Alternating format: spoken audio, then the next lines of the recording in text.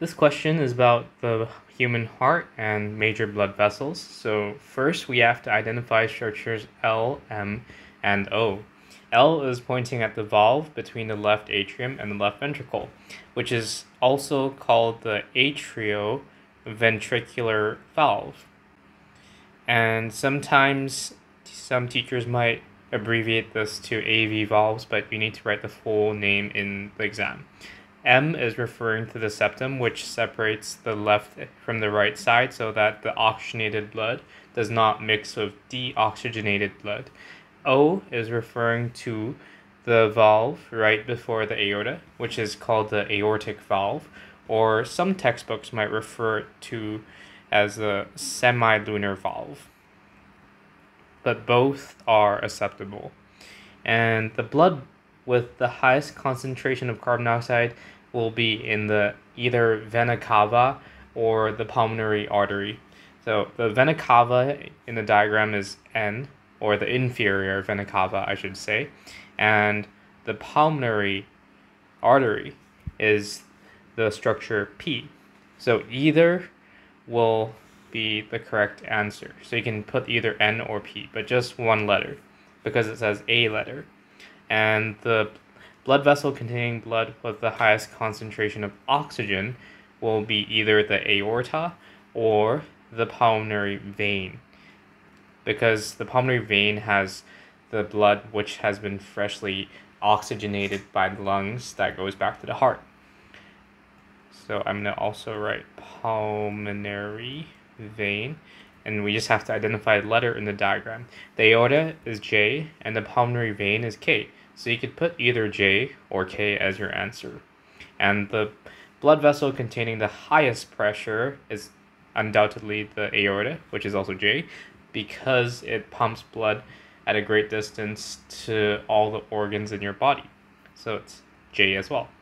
Next, we have to describe how blood moves from K to J.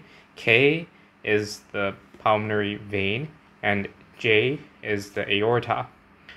So we have to describe how the blood moves from the pulmonary vein to the aorta. As we know, the blood enters the left side of the heart through the pulmonary vein into the left atrium, and then the atria, both atria, like left and right atriums, contract at the same time to push blood into the ventricles, but we're just looking at the left side specifically.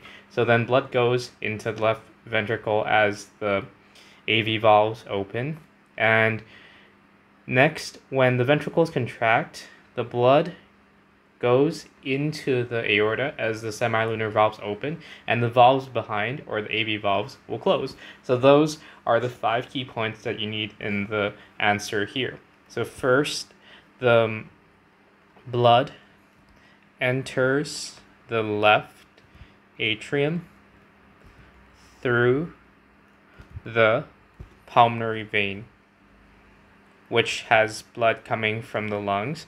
And number 2, the atria contracts to push blood into the left ventricle,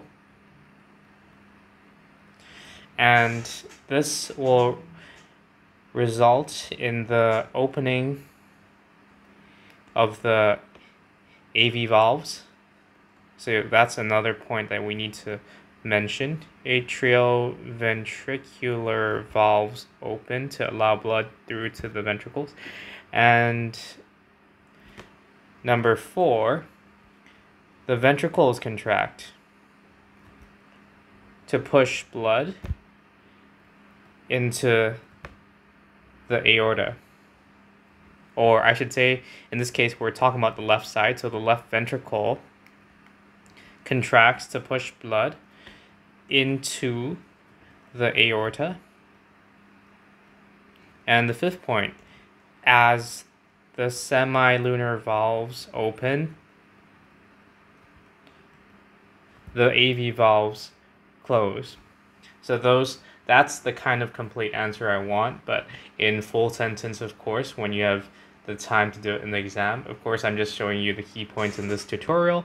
And the last thing we're going to talk about is why the walls of the left ventricles are thicker than the walls of the right ventricle. Well, because the left ventricle leads directly into the aorta, right? So then the blood pressure has to be higher. Or we can say that the left ventricle pumps blood at higher pressures over greater distances to all organs of the body through the aorta. And that's how you score all 2 marks of the last question.